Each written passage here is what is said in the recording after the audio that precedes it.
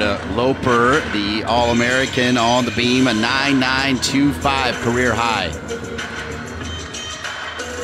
Anna Loper sometimes gets overshadowed by Lexi Ramler, but it's worth noting that she herself is a spectacular all-arounder, and she knows how to compete so well and so calm.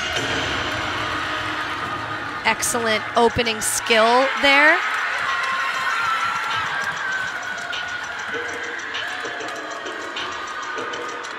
Tri-meets really give you a taste of the madness, the circus that happens in postseason as Anna Loper stays calm, cool, and collected in that gorgeous front toss in a pike position, an upgrade from last season.